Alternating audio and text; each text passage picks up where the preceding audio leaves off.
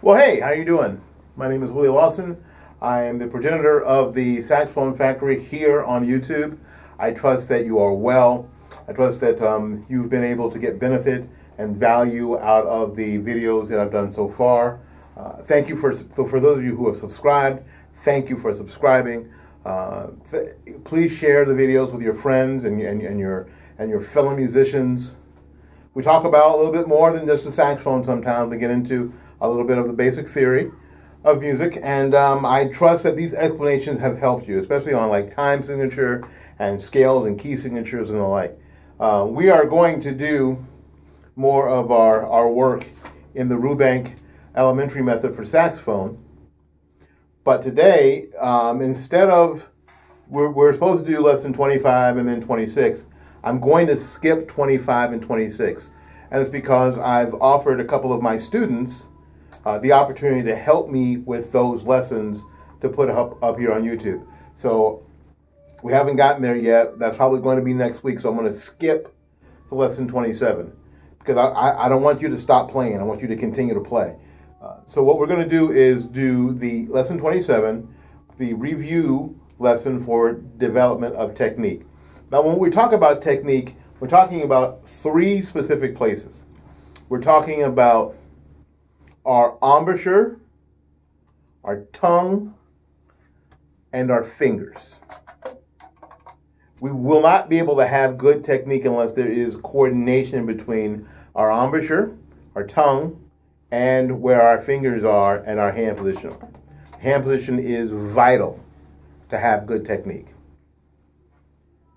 All three of these exercises are in 6/8. You remember that there are 6 counts per measure, and an 8th note gets 1 count. They are in 3 different keys. Number 1 is in the key of G, number 2 is in the key of B flat, and number 3 is in the key of D. All right. Just like always, if I play the exercise too fast, stop the video, practice, and then start playing again.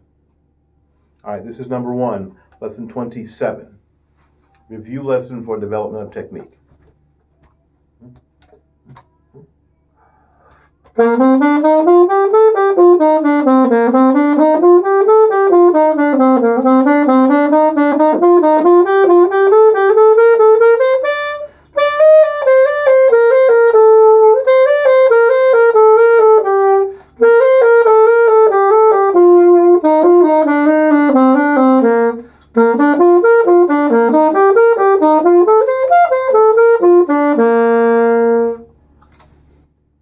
You see, keeping fingers close to the instrument will allow you to play faster when it comes time to play faster, if you have to, and make it easier to coordinate with the tongue.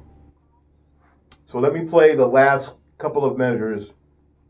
few measures a lot faster so you can see the benefit.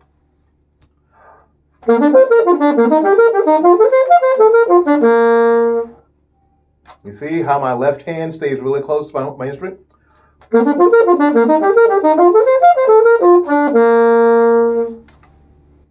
Making sure the fingers stay close to the instrument, that we don't have flyaway fingers like that. That is very bad. You don't want that. All right, number 2. Number 2.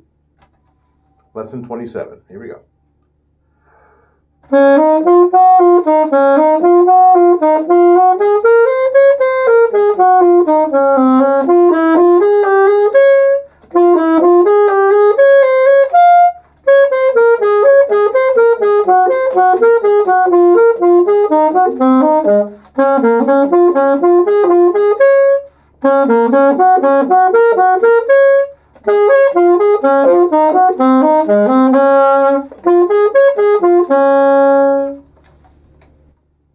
There you go, lesson 2.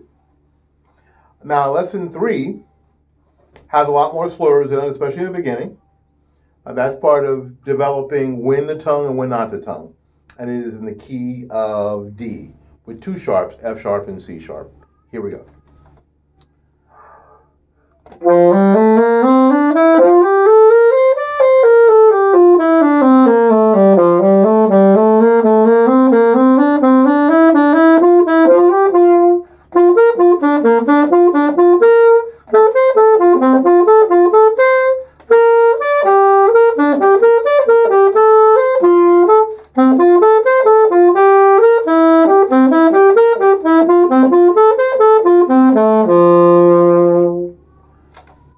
you go. And if I played them too quickly, stop the video, practice, listen and finger along, and then try it again.